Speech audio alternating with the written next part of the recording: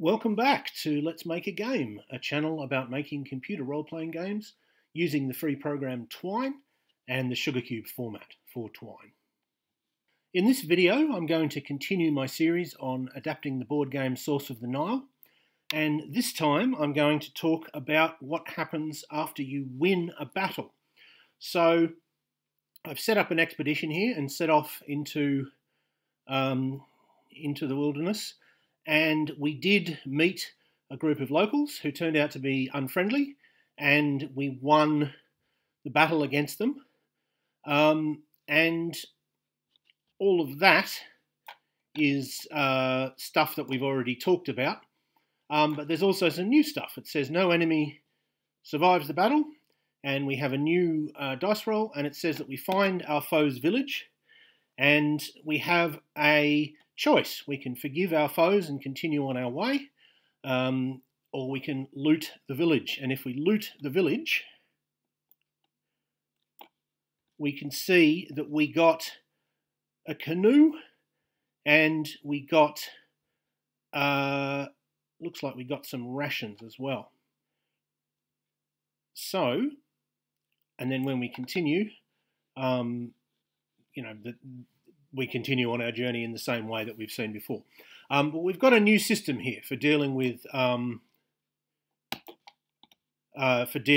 what happens when we win. If we decide to forgive our foes, you'll see that I've got a new heading in the sidebar, as well as how the day and how far inland you are, and then the character sheet, i.e. the stats of the expedition. We've got this thing here that says you have 0 victory points. So we've added a new variable to keep track of victory points. If we decide to forgive our foes and continue on our way, then you'll see that we have 1 victory point. Actually says 1 victory points, which is something that I have to fix. But we'll talk briefly about that, but we're mostly going to talk about how it works after a battle. So let's have a look at the code. I will say very briefly, there is a new variable, and the new variable is $VP,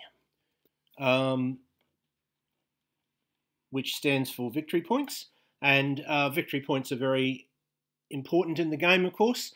Usually, the original game is usually a multiplayer game, and so whoever gets the most points wins, of course.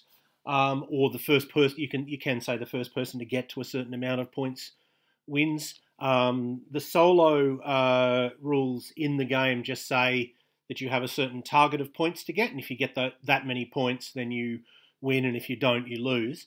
I'm going to make it a bit more complicated than that. I'm going to have a sort of rival explorer who is controlled by the computer, and you compare how you do to them, so you don't quite know how many points are enough, which seems to me to be slightly more interesting and also slightly more realistic. But there's quite a few things that we've already done that give you victory points, but I haven't coded in the changes to points yet. That's something I'm going to do in the near future. But just for now, $VP is the number of victory points. So let's go to, and in story caption, I have a line that says you have $VP victory points, which I will need to change slightly to account for the possibility of having 1 victory point, which is a common and easy mistake to make. If you want to get around it, you can just go something like victory points : and then just print the number. But I prefer to communicate in more conversational English, I guess, if I can. Maybe in a science fiction setting, I'd be more comfortable with having that sort of that VP : something, because that just feels appropriate. But for something that's set somewhere vaguely in the 19th century, it seems more natural to say you have such and such victory points. But anyway, let's look at the main thing that we're here to look at today, which is after victory and loot. Now, this uses the policy number that you initially chose. And up to now, I had the policy number or the policy stored in the variable z, but then I used the variable z later on in working out what happens. So what I've done to avoid that is I've set the variable PO to be specifically what policy you choose. So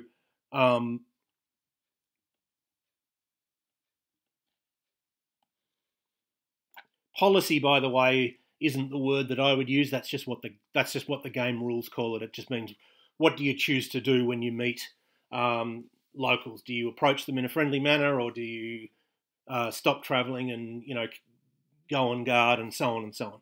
But they call that a policy. So I've just kept that idea. Although the word policy isn't used in the game, as in the player will never see the word policy. It's just in the code. So we use $PO for that. So I did change the page where you choose your policy, but the difference is just that it sets PO to a number rather than Z. So not worth going through that in detail. But so let's say we've won. We've gone through. We've either killed them all with musket fire, or we've won in a sort of pitched battle, or we've killed them all, or they've surrendered, and we get to we go to victory. We deal with the specialist death if we have to, and then we go to after victory, or if we sort of killed them all with musket fire before we came to blows, then we don't have to do that because there's no chance of a specialist dying. But either way, we've ended up at after victory. So we set Z equal to 1 to 6, a random number between 1 to 6, which of course simulates rolling a die. We're going to use the variable Y, which is how many enemies are left. And if it's less than 1, then we say no enemy survives the battle, and we set Y equal to 0 just in case it's gone to a negative number, because we've killed more than there are, which is quite likely to happen because you just generate a number for how many you've killed. If we roll a 6 in this initial roll, and the number of guards is greater than the number of specialists plus the player character, then the idea is that the guards sort of go crazy. They kind of lose, they're overcome by bloodlust or something, and they murder anyone who tries to surrender. And thus we set Y equal to 0 as well. Otherwise, we set Y equal to the higher of 0, or the highest of 0, the number of guards, which is what $EX square bracket 5N square bracket is, the number of guards minus that die roll, or the number of enemies that were left, because of course we can't take more prisoners than there were people there. So we have so generally the number of prisoners is going to be the number of surviving guards minus the roll of a single die, with a couple of exceptions. Obviously, if there's not enough prisoners, not enough people, then it'll be reduced to the number of surviving enemies, and there's this chance that they roll a 6. Then we have a message that tells the player what happens. So if Y equals 0, all your foes are dead or escaped. If Y equals 1, sorry, this is within this else. If Y is 0, then we say, well, all the foes are dead or escaped. If Y is 1, you take a single prisoner. Otherwise, you take Y prisoners. So we've done the thing there that I should have done with the victory points, but forgot to do, i.e. have a different message for if the value is 1. Then we have to roll to see if we find the enemy settlement. And the way that works is we roll 2 dice, and if the total is less than or equal to the number of prisoners taken plus the policy that we adopted, then we find the we find their village, and that gives us a choice of whether to loot it or not. Generally speaking, there's a couple of important exceptions which we'll get to. So we set x equal to random 1 to 6 plus random 1 to 6, i.e. the roll of 2 dice. We tell the player, at least now that we're in sort of testing phase, we tell the player what we rolled. And then we either tell the player, yep, you've found their village, or no, you can't. And W is set to 1 or 0 to indicate, to store whether we found it or not. So the more prisoners we have, the more likely it is that one of them will go, all right, I'll tell you where we live. And the more friendly a policy we adopted, the more likely we are to find the village. Perhaps because if we're here, well, obviously our friendliness didn't work terribly well. They attacked us, but perhaps they, in the fiction of the game, perhaps they said, oh, come to our village, it's just down this road, and they led us down sort of the right, you know what I mean? Things might have happened that gave us more clues to where the village was. They might have spoken to us ostensibly in a friendly way and given out a bit of information before the battle happened, or something like that. That's what I imagine is the reason for having the more friendly policy, meaning more likely to find the village. That's my guess anyway. It doesn't say so in the rules, but I'm just guessing based on what the rules are. So then, generally, we'll have a choice. And generally the choice is we can either take what prisoners we have and make them be bearers and loot the village. That's choice 1. Or choice 2, we forgive them and say, don't do that again, and we set off on our way, and that gives us 1 victory point because we've acted in a sort of charitable manner, heroic manner, I guess, and it'll look better when we get home because victory points are a measure of how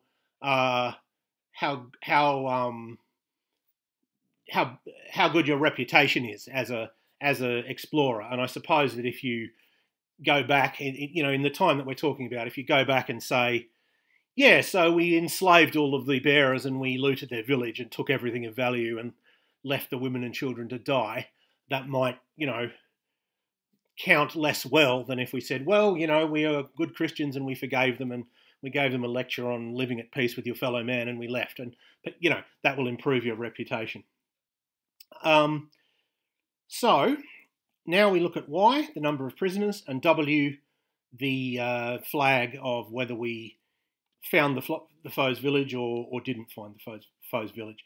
If I haven't explained what a flag is yet, it's a variable that is always either 0 or 1, and it's set to 1 if a certain condition is met. In this case, you've found the village. So if Y is 0 and W is 0, well, you have no prisoners and you couldn't find the village, and so there's no choice to make. And so it just says, well, continue. You continue on your way, basically.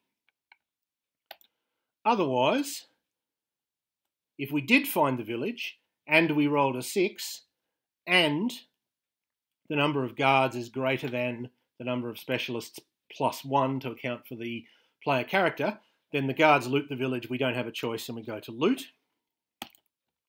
Otherwise, if $P2 and $P3, if $P2 plus $P3 plus $P6 is greater than 0 and Y equals 0,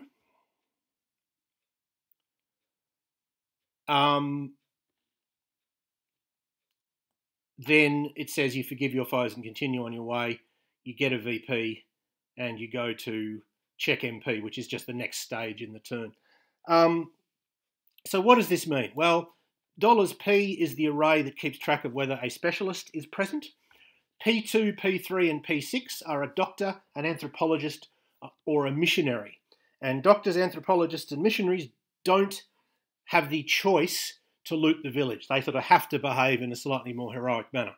Although they can, if the guards get out of hand, then it doesn't matter whether you've got these people. But you never have you can never sort of choose to do it. So in this case, we have no prisoners, so we can't force the prisoners to serve as bearers, which a doctor, an anthropologist and a missionary can do that. They just can't loot the village. So we have at least one of those people present, and we don't have any prisoners. So therefore, the only option we have is we forgive them and continue on our way. And we do get a victory point for doing that, because it's I guess it's a story about how charitable and merciful we are. But it's not a choice that we have. It's not a choice that we as the player have. I guess in the fiction of the game, the individual doctor can go, oh yeah, go ahead, but they're assumed to be fairly sort of heroic. They haven't kind of revealed a sort of evil side to them in the now that they're out of polite society, which of course a lot of these people do. A lot of people who got to go into the wilds, it turned out they weren't as moral as they presented themselves as. But in this game, every doctor, anthropologist, and missionary is, acts in the way that they claim that they believe in. While they were in civilization, they still act that way in the wilderness. So why do we get a victory point? Well, because if we're here, then we must have been able to find their village, because to get to this, y has to be 0, and if y was 0 and w equals 0, then this would have triggered. So if we're down here, if this code triggers, that means w must be 1. In other words, we must have found the village, therefore giving us the opportunity to sort of, mercifully not loot it, if that makes sense. So if none of those cases apply, then we have a choice. We can forgive our foes and get a victory point, or we force the prisoners to serve as bearers and we loot the village. Obviously dependent on if we have any prisoners and we found the village. But at least one of those things must be true, because if neither of them was true, then this code would have triggered and we would never have gotten down here. So we have the choice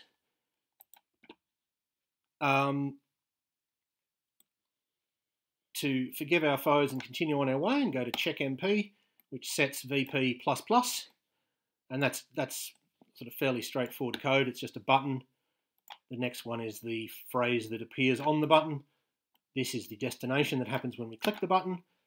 This is the code that happens if we click the button before we go to that new page, and we could put any amount of code in here, but the only thing we want to do is increment VP by 1.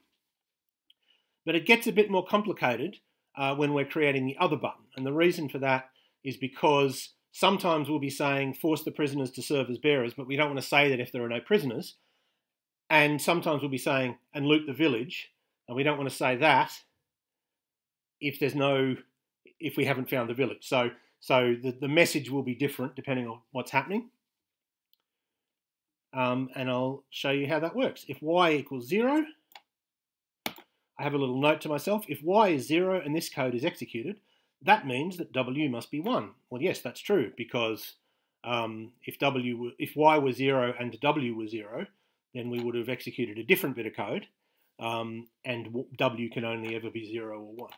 So in that case, the button says loot the village, and it takes us to the loot page, which is the other page I'm going to look at in this video. Otherwise, things are even more complicated. The text that will appear on the button is stored in X, as the note says.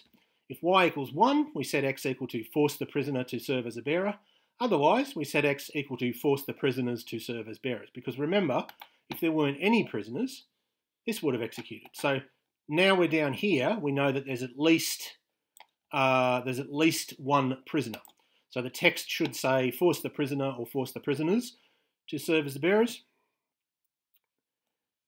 And then we say if w equals 1, which means if we have found the village, and $P2 plus $P3 plus $P6 equals 0, in other words, they're all equal to 0 because they can only be 0 or 1. In other words, if we don't have a doctor, a missionary, or an anthropologist, then we have the option to loot the village, and therefore X should have added to it, as well as force the prisoner or prisoners to serve as a bearer or bearers. It should also say comma and loot the village, and then that goes to that will go to loot. And if that's not the case, then W will just equal check MP. In other words, it'll go to the next phase of the turn. We'll just continue on our way.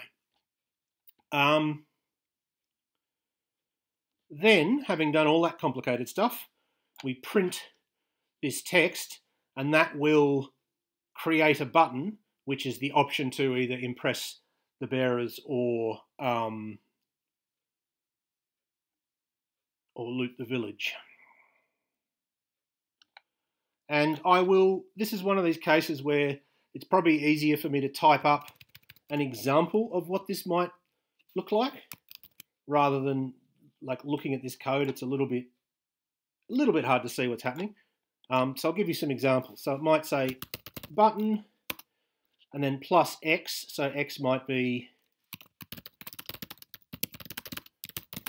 let's say it's that. That's what we would get if we took exactly one prisoner and we had found the village. And then if that was the case, then we print loot. So we're up to here. Then we print. Now I'll put this on another line, even though it isn't really on another line in this text, just because that'll make it easier to see. And also this tab isn't in the text, but this will make it easier to see what the logic of it is. So EX6 equals EX6 plus Y, and then slash button. So it'll print something like that. This text will often be different, and this destination might be, instead of loot, it might be check MP. But either way, we'll get something like this. So a button, the text of our sort of less heroic option, the place that we're going, some code, which is set $EX square bracket 6 end square bracket equals EX6 plus Y. In other words, increase the bearers by the number of prisoners, and then slash button to end the button. And so the player will have this button or the forgive your foes and continue on your way button.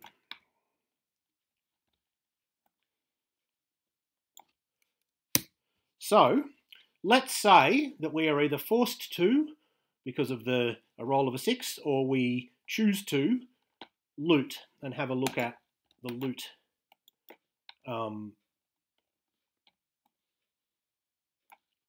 screen, which is mostly a single for loop. That for loop goes down to there, and then there's a few different lines, but it's mostly this for loop. The for loop goes from 1 to $IS $I. $IS is the fighting strength of the particular tribe that's $I miles inland. $I is how far inland you are. And it's the original strength. It's not altered by the results of the battle. So if you met 20 warriors and 10 of them died, this is going to be 20, not 10. So in other words, we get as many rolls for loot as we met warriors. And the logic of that, I guess, is that a big band of warriors means a big settlement. So the more if we meet a tiny group of warriors, well, it's probably a tiny village. And vice versa, a big group of warriors, it's probably a big village. So we set Y equals random 1 to 6. In other words, we roll a die. If it is 1 to 4, we get rations equal to the die roll. So we set EX9, which is the rations, equals EX9 plus Y, so plus the number of the roll. If Y is 5, we get a single gift. So something that we can trade with future, more friendly groups of people. We set EX8 equals EX8 plus plus, in other words, plus 1. Otherwise, and that can only happen when we roll a 6, if we're in the desert, we get a camel. If we are near water, we get a canoe. And if neither of those things are the case, we get nothing. Now, the original rules aren't clear what happens if you're in the desert and water is present. Maybe you get a choice, but I decided that the the desert sort of trumps the water. If you're in the desert and there's water, you get a camel. So we have this code that we've been using quite a lot, which is if $tn square bracket $te square bracket 1 n square bracket $i n square bracket equals quote the name of a terrain, in this case desert, end quote. Then we set ex2 plus, which is camels, the number of camels. We get one camel. We've been doing this quite a lot. $te is the array that keeps track of the terrain. $te1i is a number representing what the predominant terrain is. Is it desert, plains, hills, forested hills, etc., etc. And then te2i, which we're dealing with over here, is whether there's water present. But instead of directly referring to $te1i, I've been using if tn square bracket $te square bracket 1 n square bracket I n square bracket equals, and then the name of the text. Because this, looking at this, it's easy to see what I'm doing. It's easy to see, he's saying if the current terrain is desert. Whereas if I'd put if te1i, actually let's isolate that so it's a bit easier to read. If te1i equals 4, well, what's that? We could look it up. We go to the initialize page and look up the array. But doing it this way, it's a bit more sort of cumbersome in coding terms, but it makes it easier for anyone to see what's intended. And also makes it less likely to make mistakes. And that's quite good because, you know, often I do make mistakes. And correcting a mistake is a lot... what's the word? It's a lot more time. Finding and correcting a mistake is a lot more time consuming than not making it in the first place. So I would choose, you know, it's better for me, I think, to type out a little bit more, but sort of have the safety of being more likely to get it right. So if we're in the desert, we set ex2 Otherwise, if $te2i is greater than 0, and if that's the case, then there is either a river or a lake in this area. If that is the case, then set ex3 which is canoes. And then there is no other else if, so it's just a /if. So if neither of those are the case, a 6 represents you're out of luck. And then and so we just go through that for loop as many times as the original size of the group of warriors we met. And then it just says you take everything of value that you can find. We include classify expedition. That is an as yet unwritten bit of code which is going to determine whether the expedition is on foot or on horseback or on canoes. Because if you get new stuff, that might mean that changes. You might have not enough. You might have too many people to ride now, for example, or you might get a canoe and it might mean, actually now you can ride because, you might get a camel and it might say, well, actually now you can ride. You were on foot before and you had almost enough mounts, but now you've got this camel, that's an extra mount, and now you can ride. So that would mean you were going twice as fast. So that can make quite a difference. Usually it won't, of course, but unfortunately there are sort of corner cases where you can tip from one classification to the other, and we have to check. And then we have a button that says continue, and it goes to check MP. Now, I don't know how classify expedition is going to work. It might just be that it might end up being something like that. I'll have to code classify expedition and then see exactly what happens. I'm not quite clear in my head how it's going to work, but for now I've done it that way. And that ends the looting. It ends looting and therefore ends the consequences of victory. I think there might some of these I'm not completely sure about. I think maybe I should have put classify expedition instead of check MP. In other words, there might be some cases where you can tip from one type of expedition to another that I haven't covered with that call to classify expedition, but we'll look at that as we go. That'll be easy enough to change. But for now, that's how that works. The next thing I'm probably going to deal with is either being a prisoner, being captured, or when it turns out that the natives are not hostile, and what do you do then? But for now, I hope that was useful or interesting to at least some of you, and I hope you will tune in next time.